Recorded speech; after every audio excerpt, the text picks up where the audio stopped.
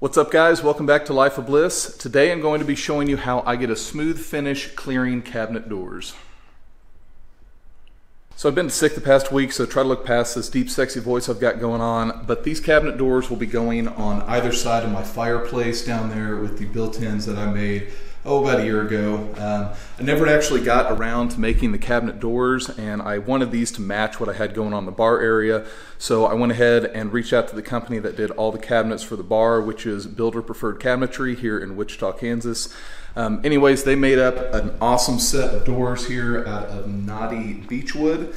I went ahead and got them raw, so no stain or anything. It actually came just like that there, and this is just me testing it out. But I did want it to match what I had going on down there on the built-ins, so I went ahead and stained this myself with some gel stain, and now I'm going to be showing you the process of how I put some poly on them. So the gel stain that I used was the Minwax gel stain in coffee. Everything was done downstairs in that color on these built-ins, so stuck with that. The Minwax water-based polyacrylic is what I'll be spraying on the cabinets. And I've already done the back sides of these, and that stuff lays down really nice. It doesn't do a lot of overspray, so you really don't have to worry about things anywhere a couple feet outside your spraying zone. And even the overspray dries really quickly and almost turns into a dust before it hits the ground, so it's not even sticky where you're walking or anything like that. You don't have to use any chemicals to clean your gun. It's just water and soap afterwards, so cleanup is super easy. So yeah, like I said, I'm pretty pleased with it so far. The gun that I'll be using is the Starting Line setup from DeVilbiss, and I've been super happy with this gun.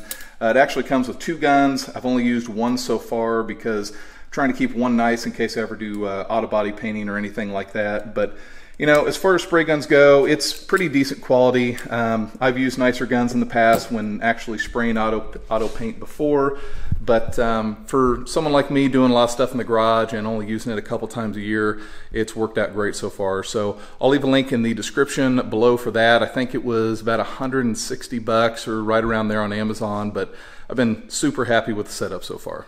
Now to show you real quick how I have everything set up, I've already painted or cleared the back side, so this is already done. It's been drying for over 24 hours, and I've just got some styrofoam bowls down there just to keep it up off the table so I can be sure to get all of the sides here nice and covered. And pretty much just got everything set up like that. I'm going to go around one by one and start clear coating them. Now I want to mention real quick, the tip size I'm using is the 1.5 millimeter, and the way I'm going to come about painting these is all of these inside vertical edges here aren't going to get painted real well whenever you're spraying from the top side because all of your spray is going to be going downward. So I'm going to come across, do a quick swipe for each one of those inner vertical lines there. Then we'll come out to the outside, we'll do a quick spray for all of our outside edges, and then come over the top and spray the entire cabinet like this. So we'll go ahead and get the first coat done and see where we're at.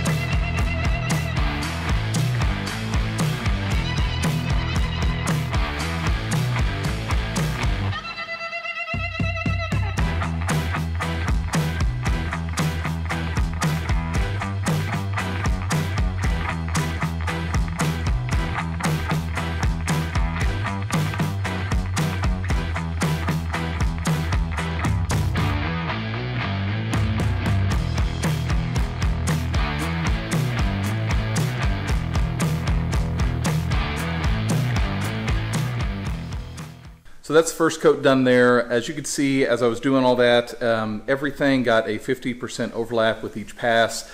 Laid a pretty wet coat on, nothing too crazy. You can see when it's still wet, there's a little bit of bubbles going on in there, or what looks like bubbles. But you start coming over here to the ones that are already drying, and that stuff pretty much clears up.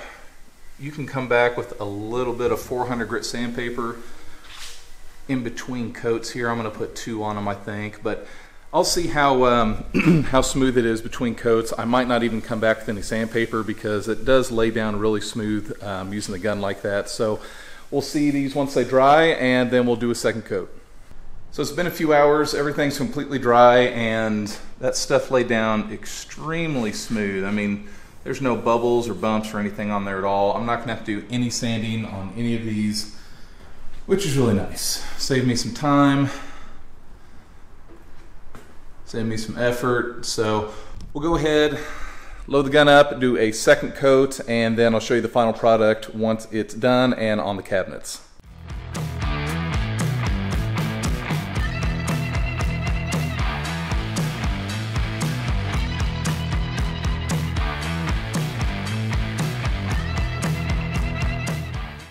So here are all the doors about 20 hours after that second coat, and as you can see, this stuff laid down super smooth. I really like the way that stuff laid down. First time using that water-based polyacrylic, and very happy with it so far. So I'm gonna go ahead and let these dry for another day, and then I'll get them set up downstairs on the cabinet doors. And real quick, I think it should be said that this is not the ideal way to paint cabinet doors, or anything for that matter if you're going to be doing all sides. Really, you want to paint every surface at the same time, so these probably should have been hung up instead of laying down like this. That being said, I really do not have any overspray on the undersides of these. They're still just as smooth as when I painted the back sides and then flipped them over. So that polyacrylic does dry very fast in the air. It probably just hit the table and stuck to that, and there wasn't a whole lot of residual that went on the underside of the cabinet. So just something to be said, but you know, this is the process that I used, and it worked out pretty good for me. Now, when mounting the cabinet doors, to ensure all were the same height, I attached a board across the bottom edge to set the doors on while I marked the hole for the mounting screws. Then I could attach the doors and make any minor adjustments needed at the hinge.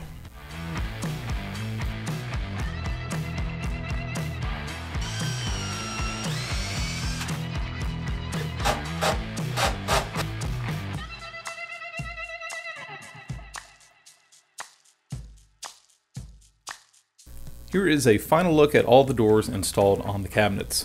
Yes, this video is coming out in May, and there are Christmas decorations. I've actually been sitting on this footage for several months, so enjoy the mid-year festivities. Now, it's a little hard to capture on camera, but the finish came out extremely smooth on these doors. I didn't have to sand out any debris or air bubbles using the Minwax water-based polyacrylic and spray gun method. Well guys, that is how I sprayed and mounted my cabinet doors. Hopefully this video helped you out with some projects that you're doing at home. If so, be sure to hit that like and subscribe button, and be sure to check out some of the other videos in the basement build playlist. There are tons of other projects like this that I've done throughout the building of my basement. Thanks for checking out this video, and I will see you guys soon.